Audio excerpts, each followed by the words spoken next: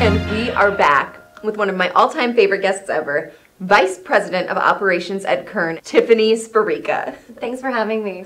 But enough nerd gossip, let's get down to real talk. The original collider was set to run at 15 TeV. This one is set to run at 150 TeV, 10 times the original power.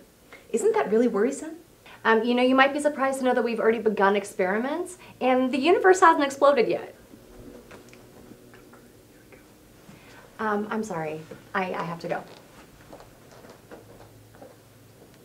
Well, I'm not sure what that was about, but we are going to take a quick commercial break and see if we can't get her back.